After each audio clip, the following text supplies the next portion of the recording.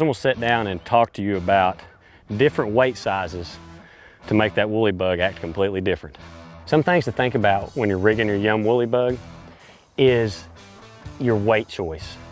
Whenever you're flipping shallow cover, having the rate of fall can determine whether you get that bite or you don't. When I want this bait to glide, which is what's really cool about this bait, is how it glides in the water. It doesn't just go straight down.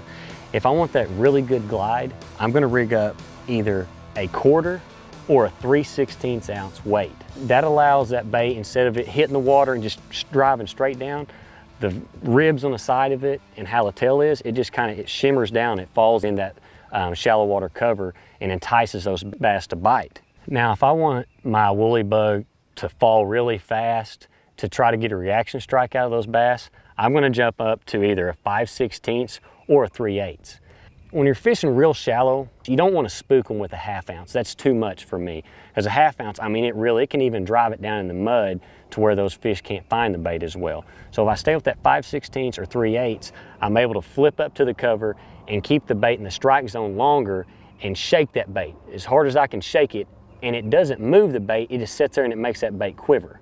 That's what the heavier weights do. If you do it with a lighter weight, whenever you're shaking it, that bait's gonna start inching out of the strike zone where those fish are. So keep that heavier weight, and it allows that bait to stay right there where you want it to in that strike zone. Where if you want more of a glide to catch those fish on the actual fall of the bait, stay with that lighter weight on it. When I'm flipping cover, I keep the colors pretty simple.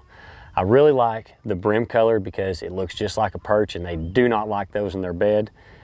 When I've got crawfish really big time around that I'm looking at, they have a lot of red, and that Virgo red really matches them well.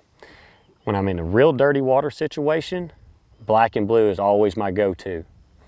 And when I've got real clear water, I want to stay natural, nothing beats that green pumpkin purple. And one thing I really like about the woolly bug is the tentacles and stuff off the back. It looks just like a crawfish, and also you can tear away the tail of it, and it gives it even more action. You can tell it doesn't take much, and it's just action-packed. There you go. That's one thing about it. When you're fishing shallow water and stuff, you don't always have to change your bait. Just change your weight size.